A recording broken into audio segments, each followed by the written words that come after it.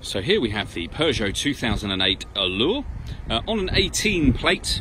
I'm going to start off by showing you around the outside of the car, and then we'll hop in and run through some controls on the inside.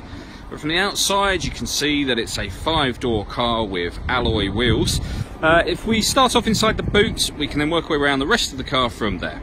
So as we approach the boot, you'll notice we have reversing sensors, plenty of boot space as well, along with that 60/40 split folding rear seat. Okay, so we're just going to work our way back round to the front of the car, and then we'll hop in and run through some controls on the inside. But now that we've done a full circle of it, you can see that it's in lovely condition the whole way round.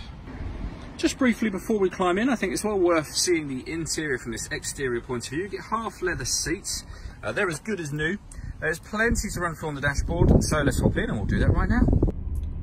Okay, now that we're inside the car, we're going to start with the dials. On the left hand side we have the rev counter, and on the right hand side the speedometer. We also have the fuel gauge over on that right hand side as well. In the middle you can see we have a digital readout for the speedometer. And then below that, the total miles for the car, which are 56,238. We back out to the steering wheel. We have stereo controls on the left-hand side, and on the right-hand side, we also have phone controls as well. The phone controls can only be used after such time as you pair up the phone to the car, and that is done over on the touchscreen in the centre just here. Hit the telephone icon and follow instructions from there. When you hit navigation, it will bring up a little notice to let you know that you need to plug in your smartphone via its USB, and you use the navigation in that way. And when it comes to music in this car, we have plenty of ways we can listen to that, and they are being shown on screen. Now, it's a little hard to see because of the sunlight, but we have radio, we have USB input there as well. Plenty of ways to listen to your music overall in this car.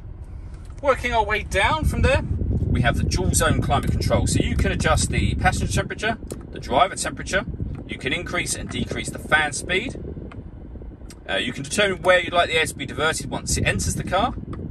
When you're happy with those settings, this button turns your air conditioning off, back on again, or hit auto, and the car will now maintain those temperatures for you, which you can hear it doing by taking full control of the fan speed on your behalf. And again, you can override that whenever you wish to. Above that, we have our hazard warning lights and deadlock, so you can lock the car doors from the outside. We have a USB input and auxiliary input for your music, a 12-volt charging socket as well underneath this cap just here, and then a 5-speed manual gearbox. All that leaves me to say is thank you for taking the time to watch this video. If you'd like to come and see the car in person and have a test drive, please feel free to give us a call here at Glenbourne's. We'd love to hear from you soon.